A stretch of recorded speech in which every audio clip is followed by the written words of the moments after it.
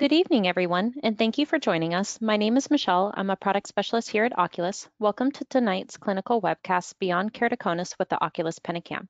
You have a text box on your GoToWebinar screen where you can enter questions. Enter your questions at any time, and we will discuss them at the end of tonight's webcast. Our speaker tonight is Dr. William Tullo. Dr. Tullo is a medical director of OCULUS Inc. He has maintained a private practice in his hometown of Princeton, New Jersey since 1988. Bill was assistant clinical professor at SUNY College of Optometry from 1988 to 1997. He has a doctorate of optometry from the State University of New York College of Optometry and is a fellow of the American Academy of Optometry since 1990 and a member of the American Optometric Association since 1984. In 2011, he was recognized by the American Academy of Optometry as diplomates in cornea, contact lens, and refractive technologies, the Academy's highest honor. I'm excited for tonight's presentation. Welcome, Dr. Tullo. Thank you, Michelle. Good evening, everybody, and thanks for tuning in on an evening. Wanted to talk tonight about the use of the Pentacam. I know when I go visit most practices, the majority of practices that have Pentacams only utilize 5 or 10% of the potential of what a Pentacam can do, and probably only utilize maybe 2 of the 15 to 20 displays that are available for them to use. So I wanted to talk about not just the typical use of the Pentacam, but some other uses that you may or may not be familiar with. So the Pentacam has actually 4 different models: the basic model, the HR model, the AXL model, and the AXL Wave model. The things we're going to be talking about tonight can be done, some of them only with the AXL Wave, but many of them with all of our different models.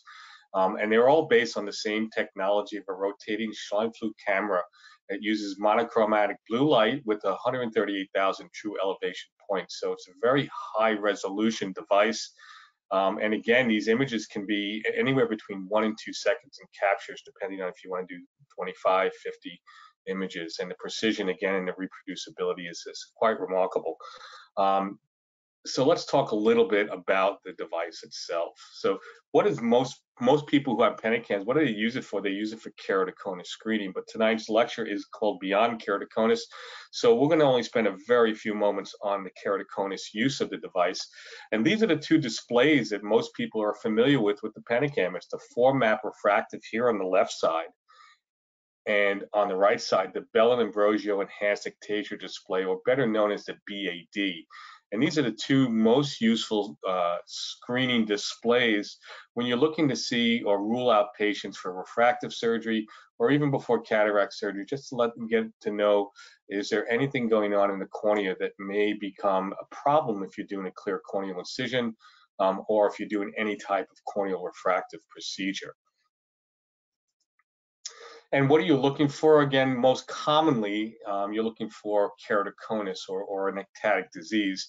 And these are just 3 typical 4-map refractive maps. On the left, you see a very normal symmetrical map.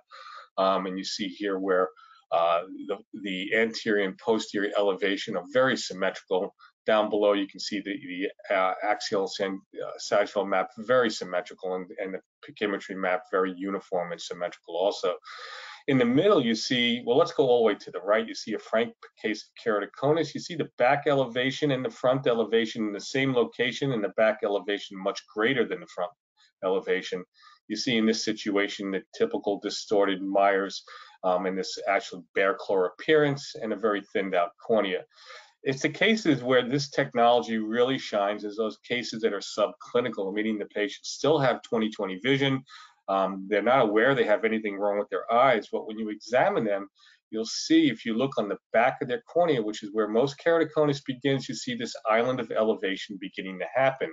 And because this island of elevation has not proceeded to the front of the cornea, that's why the patients still have excellent best corrected vision and probably no awareness at all that they have an underlying condition that may lead to loss of vision in the future. What's so powerful about the BAD display that differentiates the Pentacam from any other instrument out there? And that's its normative database and enhanced regression analysis. So this device actually uses 9 different parameters to decipher whether or not the risk of ectasia or abnormal cornea exists. Here are the different 9 parameters, which are not really important, but each parameter is weighted differently, and weighted in such a way so we can tell with the final D regression analysis what the risk is. But making a diagnosis is never made just on a single map alone. Number one, you always need to look at both eyes because, again, keratoconus is an asymmetric disease, but also look at acquired asymmetric corneal astigmatism. If you have old glasses, take a look at what their glasses prescription, how it's changed over time. And if one eye keeps increasing in astigmatism, that should be a warning sign. If you have any subtle losses of best corrected vision or asymmetric best corrected vision by 3 letters or more, it's also a warning sign. When you look at your tomography, you can look at that front and back elevation, compare the two. We'll show you some examples in just a moment. Look at the pachymetric progression, how the cornea thickens from its thinnest point out to the limbus, and look at that regression analysis, that final D, very important. And we also look at the vertical coma. The vertical coma also can be indicative of early keratoconus screening. Here's a typical normal eye, 4-map refractive. Again, you see everything looks beautiful and symmetrical.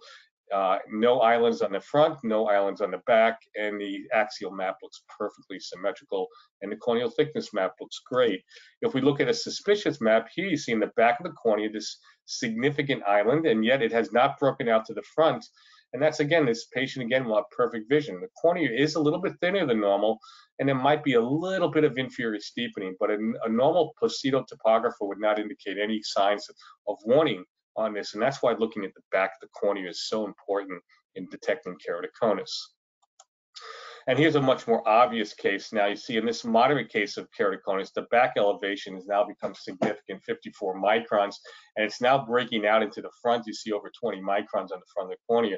This patient will have loss of best corrected vision. They have significant inferior steepening on the axial map, and they have thinning on the corneal thickness map. So this one is pretty easy to diagnose. And again, when we look at these early attack changes, we can also use the topometric KC staging to determine at what stage their keratoconus is. And it's based on an ABCD notation, A being the anterior radius of curvature, B the posterior radius of curvature, C the corneal thickness, the thinnest point, and D is the best corrected vision or the loss of best corrected vision, which needs it to be typed in manually. And we can grade these patients on that ABCD scale so we can watch over time and compare how things change over time. Here's just another example of a much more severe keratoconus patient, and you see the staging here is way more significant where you have A3, B4, C3, D3. So very, very, very nice way to classify it. Much more specific and detailed than the old Amso-Krumlech method of doing that, and just another case of advanced keratoconus. And these are the easy ones that you can diagnose fairly easily. It's really the subtle cases. So what's more advanced and what's new in the Pentacam? So now we have software that's specifically designed to determine if a patient with keratoconus is progressing, even if a patient who has cross-linking is progressing. And we'll show you how this display works in just a minute. But the way this works is the same ABC depiction as we see in the topometric KC staging display.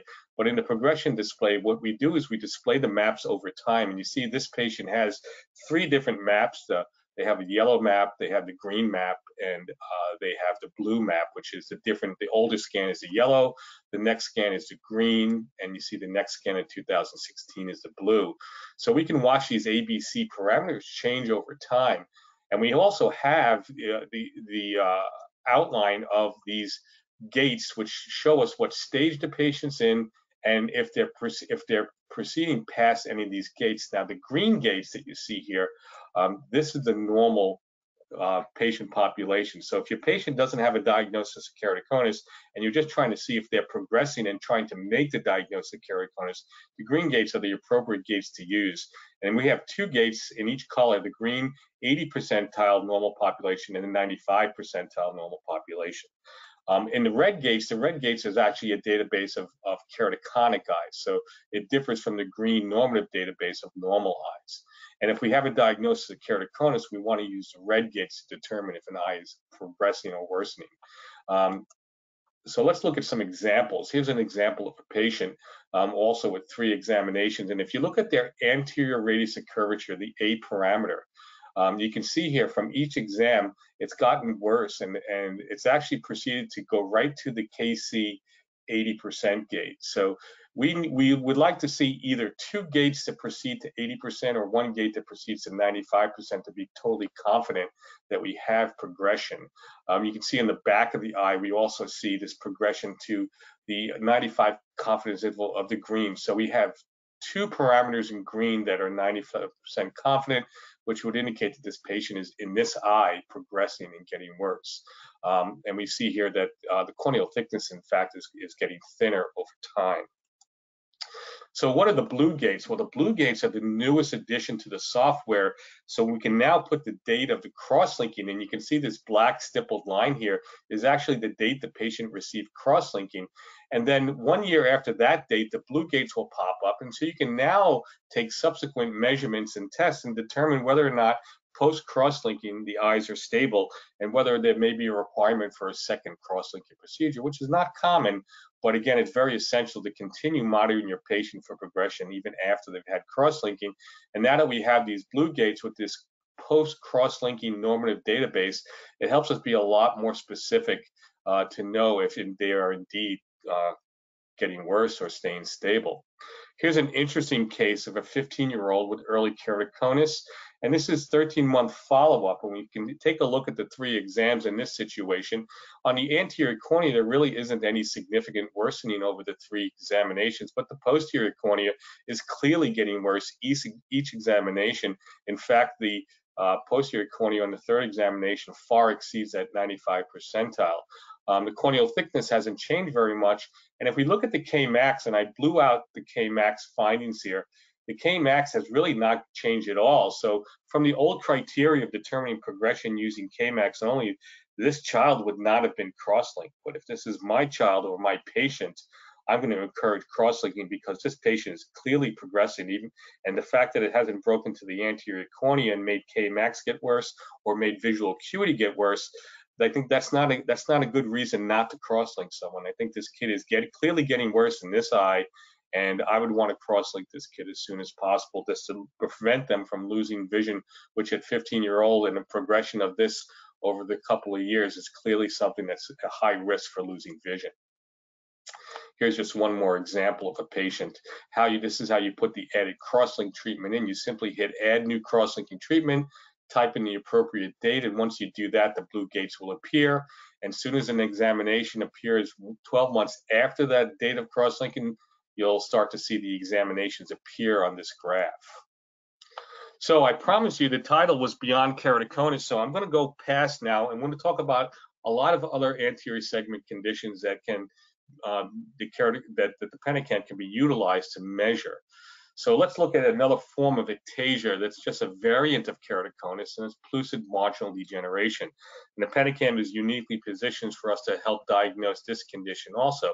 The difference between pellucid marginal degeneration and keratoconus is simply the location of where the thinning point is. In pellucids, the thinning point is 1 to 2 millimeters by the inferior limbus down at 12 o'clock. And you can see on this diagram, this is a classic pellucids where you see the anterior elevation is very, very steep down bottom, and the posterior is even worse in this patient, 160 microns of elevation. And you can see the classic bear claw or kissing doves, where you see this cornea folding in an orthogonal fashion. And one of the clinical characteristics that's unique with pellucids, different from keratoconus, is pellucids patients can often have 6, 7, 8, 10 diopters of astigmatism, but the astigmatism, because the thinning is right down at 6 o'clock, typically the astigmatism is orthogonal, and these patients often can refract close to 20/20, whereas a patient with 10 diopters a cylinder with keratoconus would have many lines of loss of best corrected vision because of the non-orthogonal irregular astigmatism they would have. A lot of other displays that are often not utilized that I think are really wonderful. I mean, this is the Schleimflug display. You can look at the pellucids and you can see in this vertical cut, the inferior cornea, you can visualize how thin that cornea is, even without measuring it. With the device, you can just see the cornea and see how it thins and see how it protrudes. So again, very interesting and very useful use of the Schleimflug display.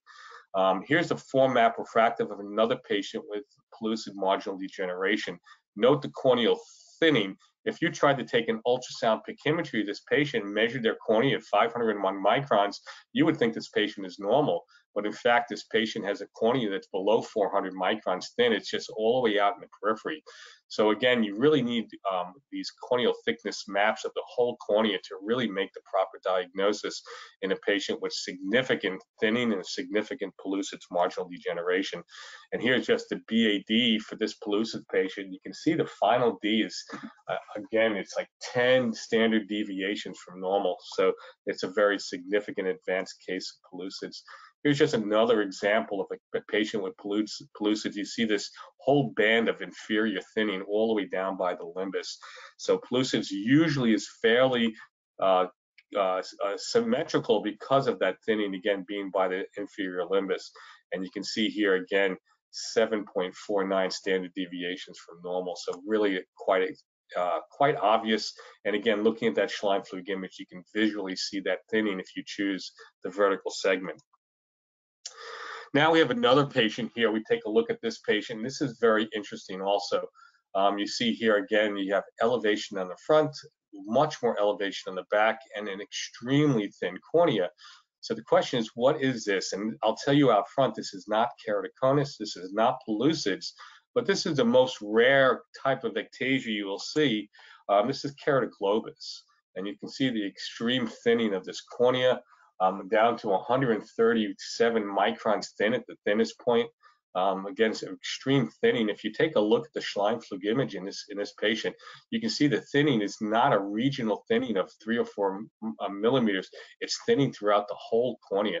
And you can actually see this high signal here from this epithelium that's scarring over in the center. So congenital keratoglobus is a much more severe and difficult condition to treat, and much rarer.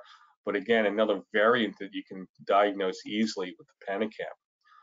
Now we get to our next patient. We take a look at this map, and this map is a little bit more confusing. And if you look at this map at first, you'll look at the anterior elevation. It's very symmetrical, both vertically and horizontally. There's really no islands of elevation of significance. You get to the back of the cornea, and again, it's very symmetrical. You might have some peripheral astigmatism here. I'm not convinced that's an island. It does not look like any ectatic condition that I'm familiar with. The axial map, well, maybe there's a little bit of non-orthogonal to it, a little bit of regular, but again, no significant inferior steepening. And the one note I would take is take a note of how thick this cornea is. It's really very thick. And if we look at the BAD map of this eye, well, the BAD map, the elevation looks totally normal. The final D is actually negative, but there is something very wrong going on here. And if you don't look carefully, this is something that can be missed easily. And what you should be looking at in this map is look at the red line on the pachymetric progression graphs, both graphs.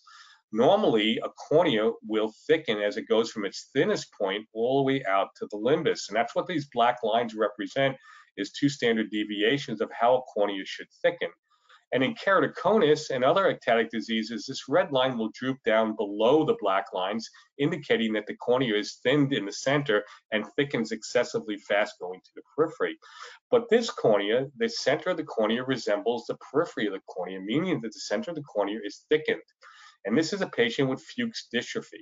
And early Fuchs dystrophy can be diagnosed very nicely by looking at the pachymetric progression maps and looking for this flattening of the maps.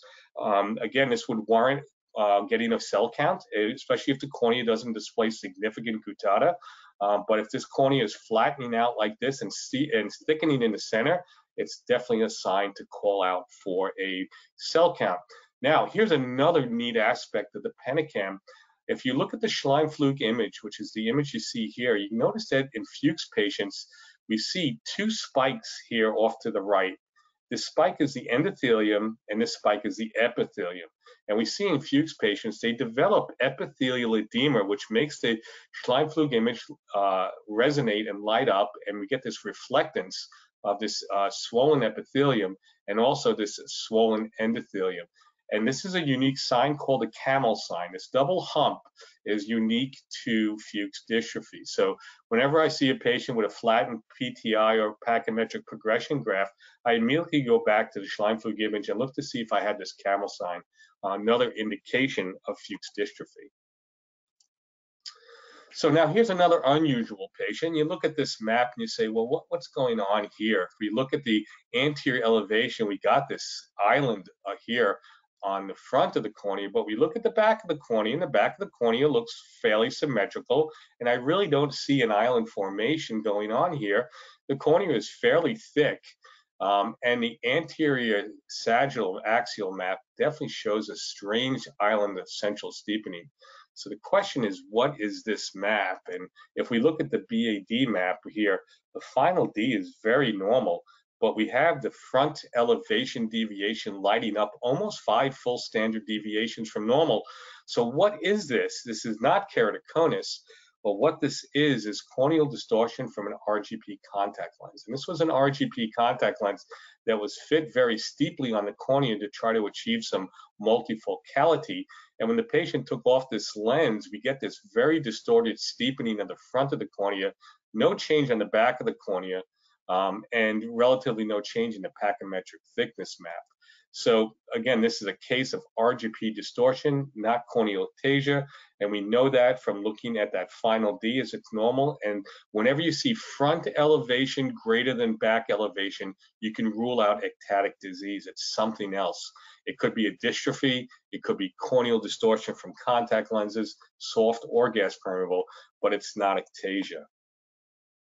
All right, let's look at our next map here. We take a look at this map, and let's start with the anterior elevation. We got kind of this blue island here, but on the back of the cornea, we got this significant elevation, which is more than we would normally see. We have significant thinning of the cornea here, and we got this kind of flattened area here on the axial map and a steeper area here. So what might this be? Let's take a look. Oh, let's go back and take a look. This is a patient post-myopic LASIK developing early ectasia.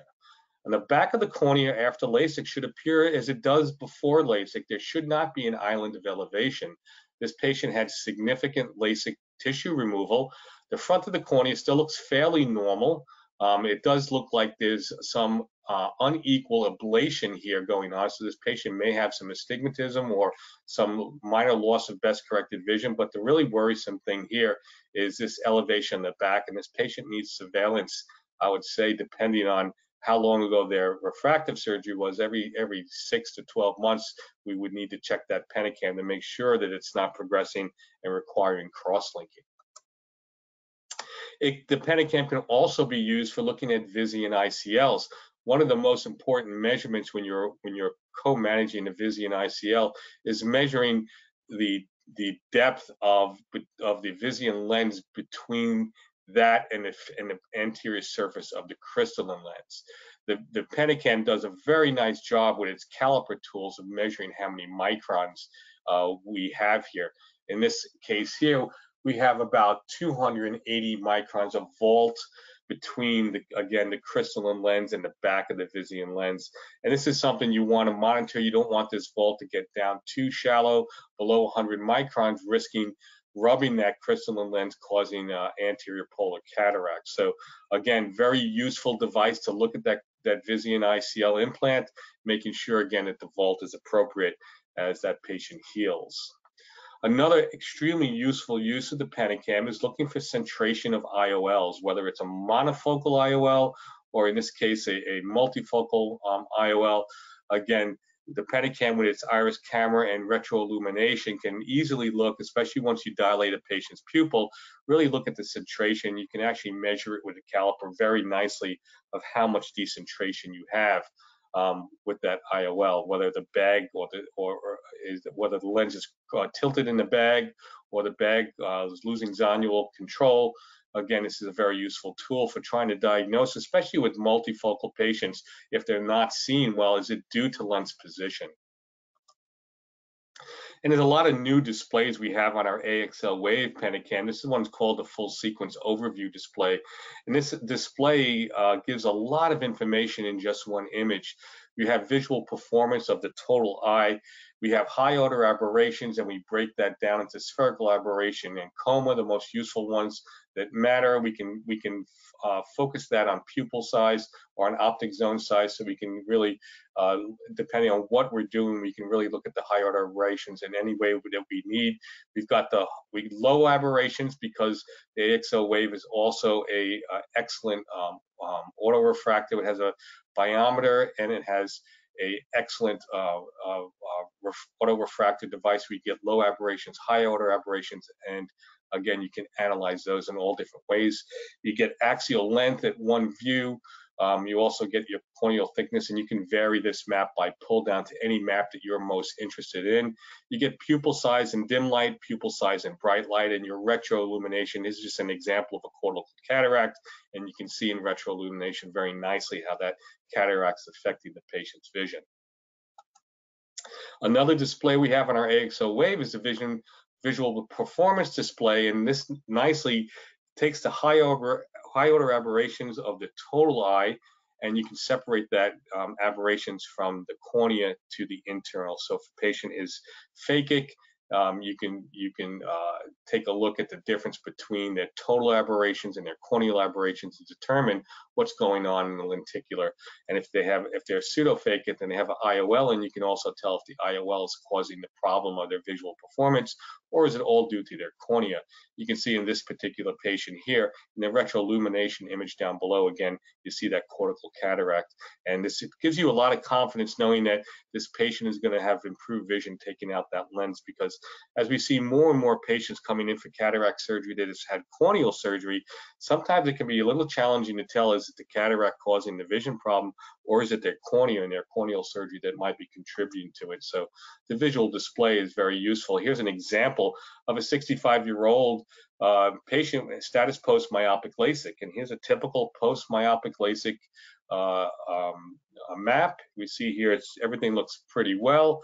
We take a look at this patient. They have an early cataract. It's a PNS is a grading system, the Pentacam nuclear staging system, which is a staging system from 0 to 5. And this gives us a really nice determination of how much opacification is occurring in the crystalline lens.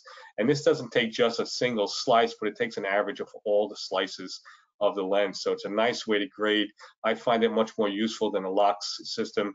Again, I know my LOX grade 2 might be like your LOX grade 3. So I think this is a much more objective way of watching a cataract and grading a cataract, and very useful in clinical practice. And here's that same patient when you look at their visual performance display, and you can see here, well, there's really not a lot going on in retroillumination, and their internal aberrations look pretty good, but their corneal aberrations, their original LASIK surgery, is probably part of the cause of their visual problems. So a patient like that, you would not want to promise you're going to make them see a lot clearer with just lens replacement. You might want to plan on doing 2 procedures, one to clean up the cornea and one to take the lens out. Here's another example of a 61-year-old with glare at night. So glare can be caused by a lot of things, and a 61-year-old, the first thing you think of is, well, maybe they have early cataracts. It's not unusual. But when you see this patient dilated and taking a Pentacam, there's really no opacification here at all. You can see there's barely any elevation here on the Schleimflug image. The lens looks clear. But funny here, you see a spike here on the epithelium, and if you take a close look at this patient had mapped up dystrophy with epithelial edema, and that caused a glare at night was the cornea, not the lens. So it's good not to jump to the typical conclusion that everything is lenticular in a 60-year-old patient with glare. Just some examples of patients with early or no cataracts. This is the PNS score of grade 0. Again, this is was a 70-year-old patient with a remarkably clear lens. And here's the fellow eye. Again, really no cataracts at all. Here's a patient with a mild PNS grade 1. And you can see here in the Schleimflug image, it's starting to elevate, getting past 20%. I find when patients get to grade 1 and past 20%, they often start to complain of night vision issues, but they may have no loss of best corrected vision just yet, depending on where in the location of the lens you see this opacification. Here's another grade 1 PNS patient. And as we get to more dense cataracts, we can see here, this is a general nucleosclerotic cataract here, and this is grading as a grade 2. And here's just a much more dense cataract. This is a patient grade 3. Remember, the scale goes from 0 to 5.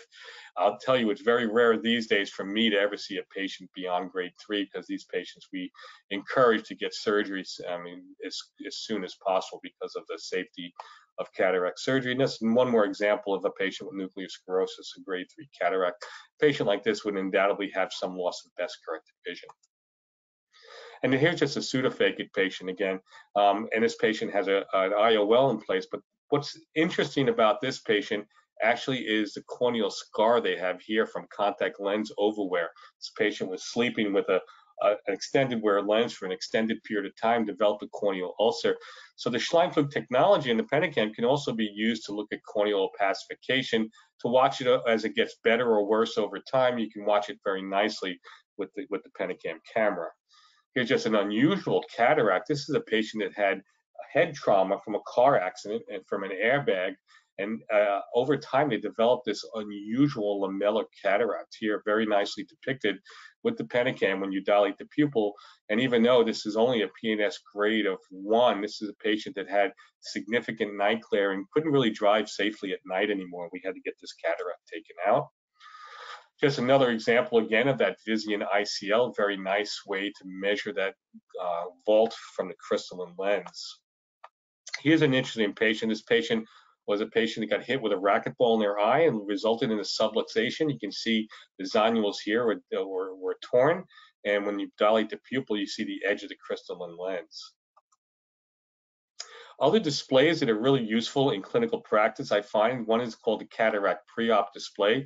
Even if you're not a cataract surgeon doing cataract surgery, if your patients are having cataract surgery, this display can be really helpful in helping educate your patient.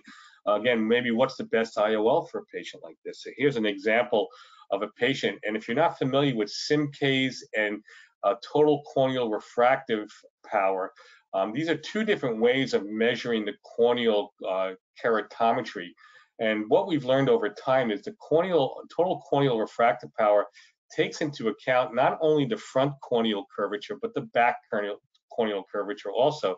And many patients have significant back astigmatism on their cornea, and that's why the initial IOL formulas back in the 80s and 90s that only use SIMCAs would often have misses, especially with toric IOLs, because it would miscalculate the axis and the power of the astigmatism. So what the Pentacam does is it measures the traditional SIMCAs, but also measures the total corneal refractive power, and then subtracts them and gives you a difference in axis and a difference in astigmatism. And in this patient, the power of the astigmatism really didn't differ much at all. It went from 1.5 to 1.4. So the power selection of the IOL probably wouldn't be problematic. But look at the axis difference. A 9-degree difference with a 125 or a 150 cylinder definitely would make a difference. And again, you want to make sure that the surgeon would be choosing the axis of the total corneal refractive, so it takes into account the back of the cornea. So very, very useful device. Another useful number here is chord mu. And again, you may not be familiar with chord mu, but you might be familiar with angle kappa. And chord mu is just a linear conversion of angle kappa. And it's a measurement that tells us how decentered the optics are from the pupil. And in this case, when we have a chord mu, especially a chord mu above 0.3, we want to be very careful about putting any optical element in the eye that requires a precise centration. And those would include most multifocal IOLs.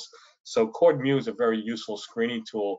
If I see my patient has a large chord mu, I'm going to encourage them not to get a multifocal IOL, especially since I'm the one that's going to deal with it after surgery, and knowing that there's not a lot you can do when you have a decentered multifocal IOL in place to help patients see better.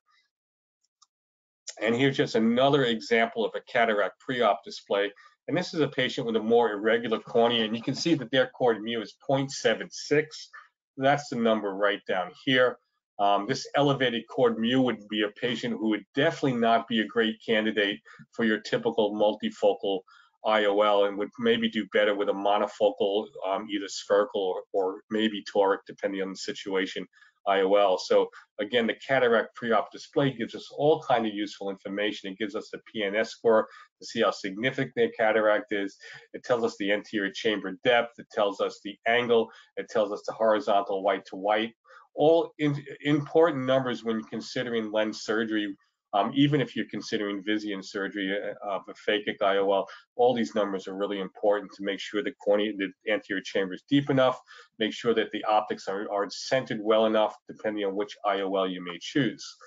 Another underutilized display on the Pentacam is a fast screening report, and I use this in my primary care optometry practice all the time. And it's great because once you get used to looking at this report, in a very quick glance, it gives you a lot of information. On the top row, it gives you information about the anatomy of the anterior chamber, including anterior chamber angle, depth, and volume. And again, what my eyes go right to the black lines here.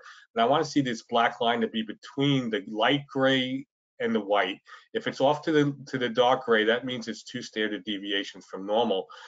When you look at this patient, the top row, everything's white in the center. In the second row, which is a pachymetric row, again, everything is within the light gray or white. And the same thing with the third row. K-max is a little bit light gray, but nothing goes into the dark gray. And you also, on the very bottom, you have a BAD final score. You got your keratometric score and your PNS score. So it gives you a ton of information.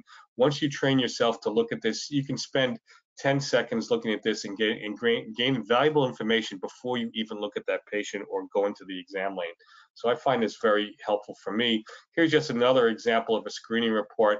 And the first thing my eyes go to in this patient is this patient has extremely narrow angles. So this is a patient I'm going to want to inspect very carefully, maybe do gonioscopy, maybe get visual fields depending on what I see. Again, but the screening report is a great tool to kind of know what kind of patient do I have. Look at the PNS score here. It's a great patient, has severe cataracts and a very narrow chamber. So there's an outstanding chance that before I even meet and greet this patient, that cataract surgery is probably on the top of my mind once I go in and examine the patient clinically. Again, one more screening report here, and you see again another patient with this anterior chamber narrowing. This patient has a borderline BAD score, normal PNS score, so this is probably not a cataract patient, but maybe this is a narrow angle or an angle closure risk patient. So again, very helpful to look at. And here's the Schleimflug images. This is a patient before and after PI for narrow angles. So the Schleimflug images actually can give you the actual angle before and after surgery. This patient went from a 25-degree narrow angle to a little bit better 31-degree open angle. So we got about 6 degrees of opening after doing the PI in this patient's iris. So again, a nice way to monitor the success or the efficacy of your PI procedures. Other things you can see with the Schleimflug camera, very interesting. This is a patient on top here with intacs, and you can tell if the channels are in the proper location, if the intacs are not extruding or perforating the eye. Very useful tool. You can look at all different slices of the cornea. Down here below, another interesting image. This is a decimate stripping, endothelial keratoplasty DMAC. And again, you can really see the corneal transplant tissue very nicely on these scans. All right, another display of pre-op cataract. Again, you can get all this different information. Here's another patient where, again, their corneal density is lighting up red. So the nice thing about the Pentacam is almost all of the different metrics will light up yellow or red if there are 2 or 3 standard deviations from normal. So at a very quick glance here, it brings your eye, like for this, I'll look at the 2 red measurements and the yellow measurement first, just to see what is significant and what is not significant.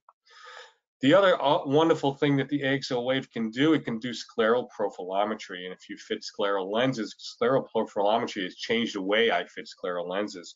This is the original scleral profile on the original Pentacam Basic, the 5-shot. But what this shows us here is this is a patient with a perfectly spherical cornea, but with an extremely toric periphery. And historically, before I had profilometry, this would be a patient that I would probably put 3-4 scleral lenses on, trial lenses on, trying to find a good fit. And because I can't see the toricity of the sclera with a slit lamp usefully, the only way to see that is by putting trial lenses on and trial lenses and trying to get a good fit. And without going to a toric haptic, this patient is going to have problems. They're going to have bubbles. They're going to have late day fogging. So knowing this right out of the gate is going to make me want to go to a lens that already has a toric haptic, or maybe even a freeform lens that I can really specifically design. So scleral profilometry has been really key to help streamline and get my contact lens practice in scleral lenses efficient and cost effective. So now I can get patients done in 1 or 2 lenses instead of 3 or 4 lenses. Patients have more confidence when that first lens you order and they put in their eye, they can walk out and wear right away. And scleral profilometry has made a huge difference. Here's another patient. Again, if you look at the difference in their scleral profilometry, you got minus 140 microns here at 12 o'clock. And then if you look at 9 o'clock here, you got plus 125. So there's almost a 300 micron difference. And I have found in my hands that when I have anything over 150 micron difference, I start going immediately to a toric haptic or a freeform haptic. This patient does have some astigmatism on their cornea, but that's not nearly as important. I can tell that with any topography or tomography. What I can't tell is their architecture of the sclera, which is really helpful in streamlining. And here's just another case of a patient that has a spherical sclera. If you look at the sclera, it's virtually the same all the way around. This is a patient that does not require freeform haptic or even a toric haptic, and I can do really fine with a standard lens. And again, this will save my patient money because charging them for a freeform lens design is going to be a lot more work for me and a lot more cost for the patient. So it really helps me get the best lens on their eye and get closer to first lens success, and that's really the key. Here's just another patient with a lot of scleral toricity. Again, a patient with keratoconus and with a toric sclera. Again, very helpful here. Now, here's the newest version of our scleral profilometry that's available today on our AXL Wave Pentacam, and it's called CSP Pro. And the difference between this and our older version here, our older version required 5 different scans: a superior, inferior, central, temporal, and nasal scan stitched together. So it took some time.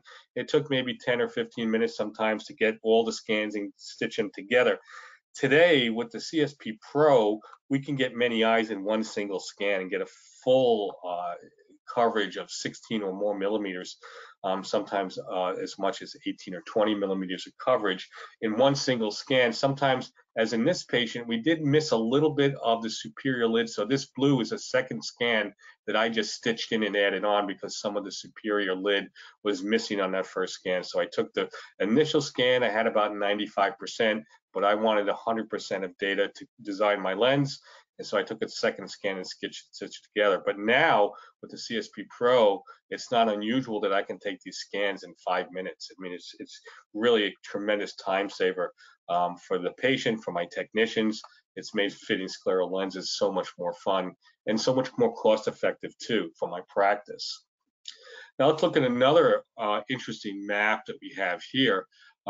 This map here, if you look at, there's again this flattening in the center on the anterior. On the back, it looks pretty normal. You see the symmetry when you compare left to right and up to bottom, top to bottom, pretty symmetrical. You see again this flattening in the center here and thinning of the corneal thickness map.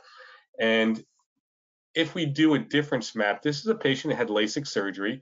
And if we do a difference map, it's very important when patients have problems optically after LASIK surgery to assess certain things. Number one, you want to make sure they don't have ectasia. Number two, you want to make sure that the ablation was applied centrally to the eye. So the best way to determine LASIK centration or ectasia is to do what's called a difference map. We call it a compare to map. And as you see here, this is the post-LASIK tangential curvature front map. This is the pre-LASIK front tangential curvature map. And on the right here is your difference map. And you can see here the outline of the ablation. It's a nice, well-centered myopic ablation. So we can rule out decentered ablation as a cause for any of the visual problems the patient may have. We can also look at the elevation map instead of the tangential map. Also assures us that this cornea, front cornea here, the ablation pattern was well centered over the pupil. So again, a nice result here. And we can also look at the corneal thickness difference map. If we want to see, let's say the patients came back post-operatively after LASIK, they were -3, and now a month later, they're -1. So you want to say, did my laser really take away the right amount of tissue? I can do a difference map with the corneal thickness profile, and I can see exactly how many microns of tissue was removed, and if that makes sense, and how many diopters that we tried to treat, to see if the patient has been undertreated or even maybe overtreated. And if you're looking for ectasia, the best thing you can do is do a difference map with the back elevation. And you see here, this again is the pre-LASIK surgery back elevation map. This is the post-surgery back elevation map. Notice that the best fit sphere on the back, the pre and post map match each other. That's very important when you look at the difference maps and when you're doing back and front elevation maps. And you'll see here, there's really no area centrally island of elevation. So there's really no significant ectasia going on here. So I feel pretty confident that if there's patients having a visual problem or they have residual astigmatism, that it's not likely due to a weakened cornea or corneal ectasia. So that's all the slides I have for tonight. Michelle, do we have any questions from the audience? I do, and I just thank you very much, Dr. Tullo, for that great presentation. I did want to remind the audience that on your GoToWebinar screen, there is a text box where you can enter any questions you may have. If you missed part of the webinar or if there's anything you want to go back and review, you will receive a link to this recording within the next week. All right, here's your next question, or your first question. When using the ABCD display, how do you decide which population you're going to use, the green or the red population? That's a really good question. And I would tell you a lot of people do not understand what that is. So the way I consider it, there are three gates. There's the green gates, there's the red gates, and the blue gates. The green gates I use, it's the normative population database. I use that when I don't have a confirmed diagnosis of keratoconus. So if I'm looking at an eye and I haven't decided that this is keratoconus, maybe it's a very early change in their cornea, that's when I use the green maps. If I've determined the patient has keratoconus and now I'm watching them for progression, I then use the red gates. If a patient has cross-linking subsequently done, then I use only the blue gates. So that's kind of my mental rubric that I use. No diagnosis, green gates; confirmed diagnosis, red gates; post cross-linking, blue gates. Thank you. What are the top 3 benefits the Pentacam brings to your patient care? Wow. For me, top 3. Number one for me, and this is a newer application, I would say, in the last 2 years. It has taken my orthokeratology practice and it's exploded. It's made my first lens success go from 3.2 lenses down to 1.2 lenses. So I can fit most of my orthokeratology patients in a single lens. And I now don't tolerate residual astigmatism in my orthokeratology patients because I can fit freeform lenses and not only get rid of their myopia, but get rid of their astigmatism predictably. So for me, especially financially, the Pentacam biggest impact has been in my ortho-K practice, in the lens design, and in just monitoring my ortho-K patients over time. Number 2 is probably my scleral lens population. And then number 3 would be just as a screening tool and to speed up the process of getting patients in my chair and focusing on a problem such as a cataract or a narrow angle, things like that. So it's really it's gone from a device that I order a Pentacam for a patient to now being used, since my technicians can scan a patient with a Pentacam during the pre-op in less than 2 minutes. So when I'm not doing the full CSP scan and doing just an ordinary Pentacam scan, which gives you all the displays we just discussed, it really takes 2 minutes to do that. So it doesn't add significant time to my pre-op testing. And since it gives me an auto refraction, it gives me high order aberrations, I get so much information from it. Is since the last 2 years when I've integrated into my general purpose screening, it's really saved me a lot of time, and it really helped me identify cataracts a lot sooner. And visual complaints correlating with specific problems either in the cornea or in the lens. So those are the 3 areas for me personally that it's made the biggest impact. Thank you.